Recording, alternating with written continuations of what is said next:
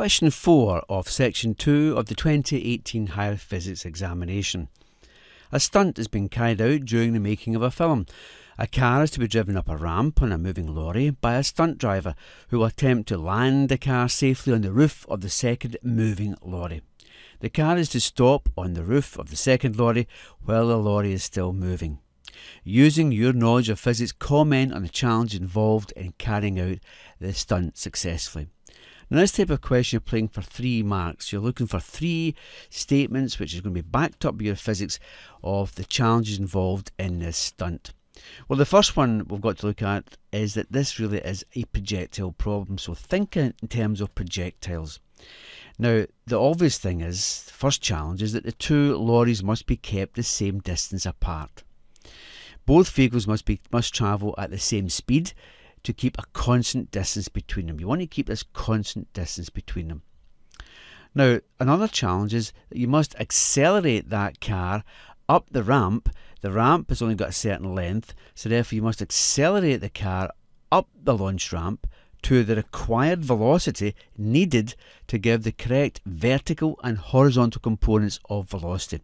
Now remember, you're dealing with a projectile here, and if I can remind you, there is the projectile components. We have the velocity of the car, and that velocity at a certain angle can be broken down into components: horizontal component and vertical component.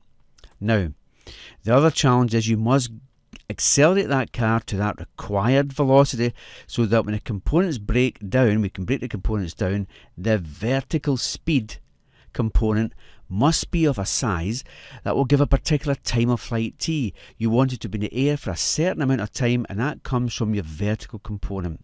So the launch velocity, reaching that one, and the angle of launch are crucial in this particular problem. Once we've got that, it's the horizontal distance travelled. It must equal the distance between the 2 vehicles. Now, the horizontal distance travelled by the car is given by the horizontal component of the velocity multiplied by the time of flight. So the horizontal component of velocity, which is given by the velocity of the car, and the time of flight in the air are crucial if that car has got to cross that gap of d, which you can see in the diagram. But our challenges are not finished there, because once the car lands, it's got to stop, and you just can't suddenly come to a stop.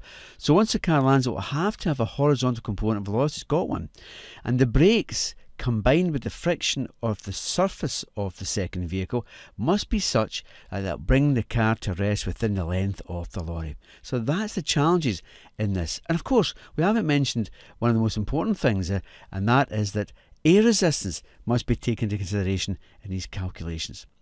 Now, from all those statements, you can study them, treat it like a projectile problem, put down as much as you know. Don't go overboard on this question, but put down as much as you know about a projectile and about bringing objects to rest and accelerating them to a certain velocity, and mention a few things about the components of the velocity of the vector, and you should gather your 3 marks from all that.